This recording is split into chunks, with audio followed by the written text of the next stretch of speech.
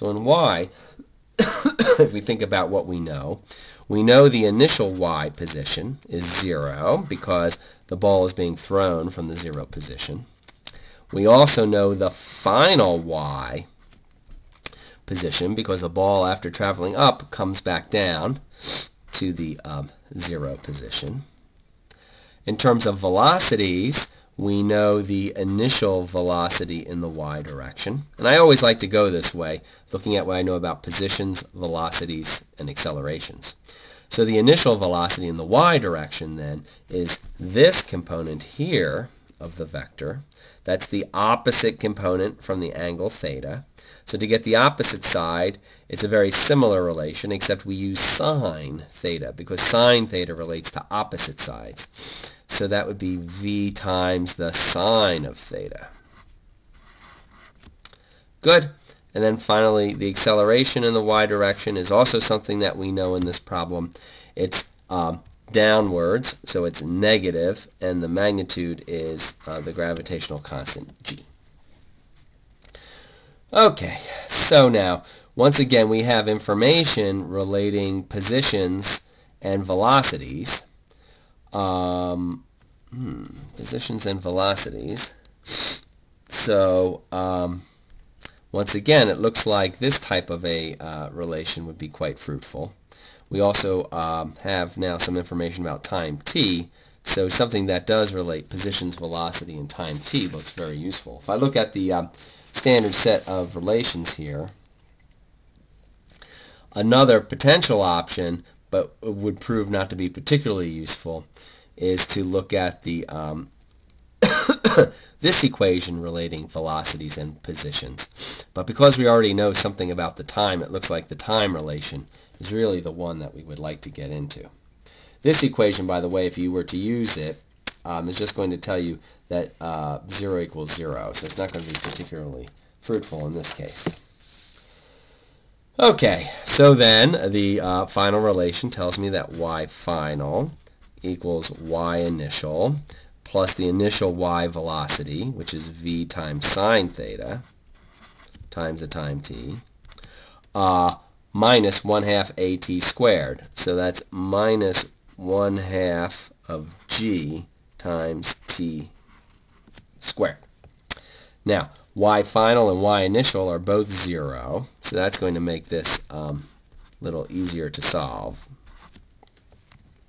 And to solve this, notice what I'm going to do next is I'm going to add 1/2 gt squared to both sides of the equation. So let me do that because it's getting a little complicated, the algebra. 1/2 gt squared then will show up on this side of the equation, and v times sine theta times t ends up on this side of the equation.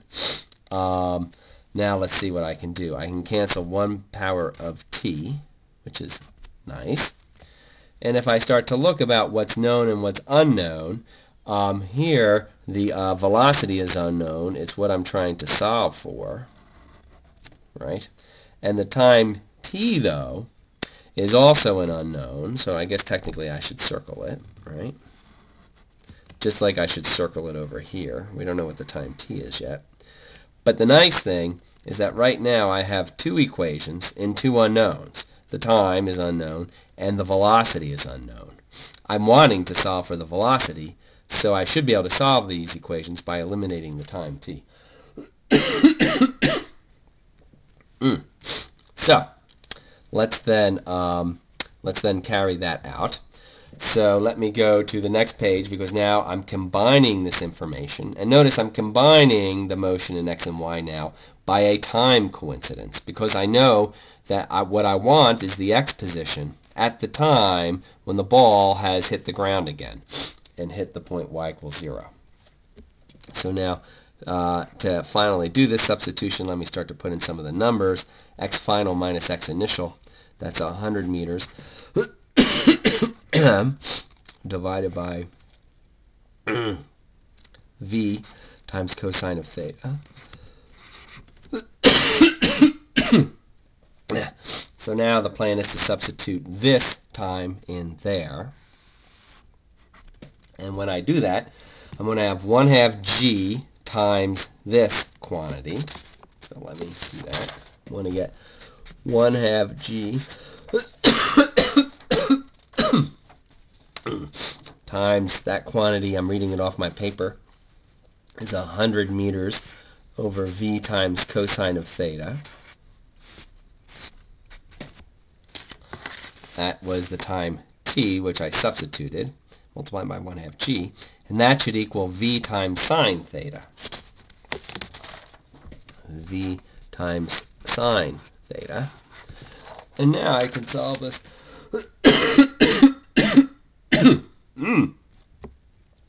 for the velocity v.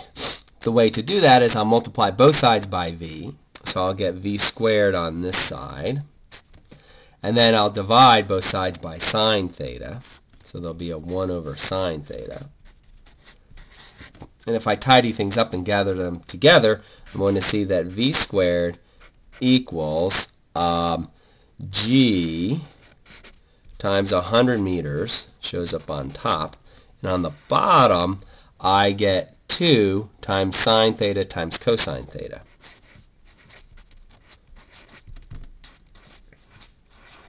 Now, in our particular case, because the angle is 45 degrees, that gives me an interesting answer, because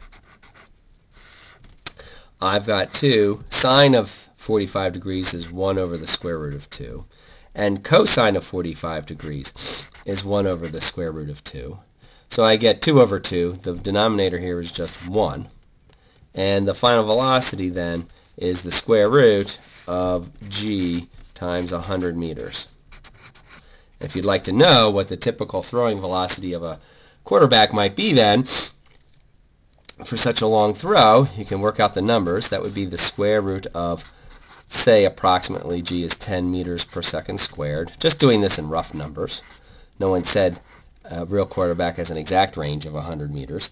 So that's the square root of 1,000 meters squared per second squared. So when I take the square root, I get meters per second. So I do get a good velocity, and I get the square root of 1,000, which is approximately 30 meters per second.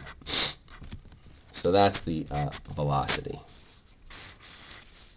And I like to put boxes around my kind of final answers.